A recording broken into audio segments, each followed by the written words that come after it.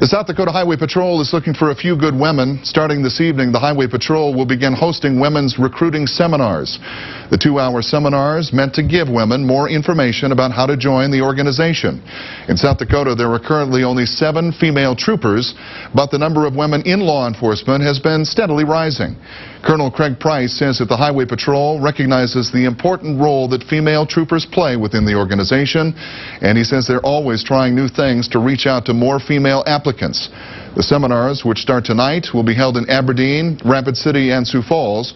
Rapid City's meeting set for tomorrow night at the Highway Patrol office. It starts at 6 o'clock.